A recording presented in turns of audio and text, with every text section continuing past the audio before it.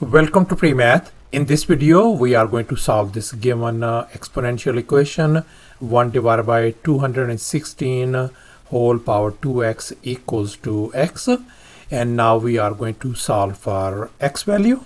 Please don't forget to give a thumbs up and subscribe. So let's go ahead and get started, and let's focus on the left hand side of this given equation. The left hand side could be written as 1 divided by 216 whole power 2x. This 1 power 2x is same as 1 over here, equals to x on the right hand side. Let me go ahead and tweak this right hand side. I can write x as x divided by 1. It doesn't make any difference whatsoever. And now let's go ahead and flip both sides over. We are going to invert them. So therefore the left hand side could be written as 216 whole power 2x divided by 1 equals to 1 divided by x on the right hand side. And now left hand side could be written as 216 whole power 2x equals to 1 divided by x.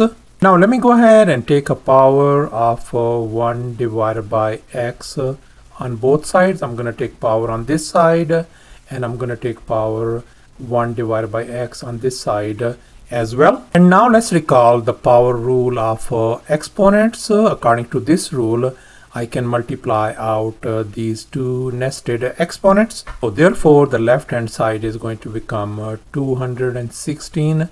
This x and 1 divided by x cancels out, so we ended up with the 216 power 2 equals to 1 divided by x whole power 1 divided by x as well.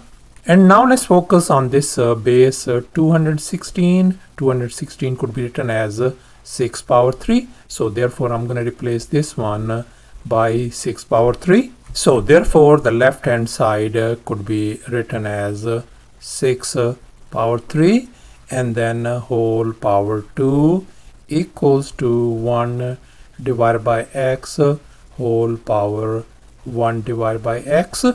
And now let's recall the power rule of exponents once again. On the left hand side we are going to apply. So 3 times 2 is going to give us 6. So therefore our left hand side turns out to be 6 power 6 equals to 1 divided by x whole power 1 divided by x. And now let's recall this basic rule of exponents. If we have a power a equals to b power b, then we can conclude that a equals to b. And here we have a 6 power 6 equal to 1 divided by x power 1 divided by x as well. So therefore we conclude that 6 is equal to 1 divided by x. And 6 could be written as 6 divided by 1. Let's go ahead and flip them over. So we are going to get 1 divided by 6 equals to x divided by 1.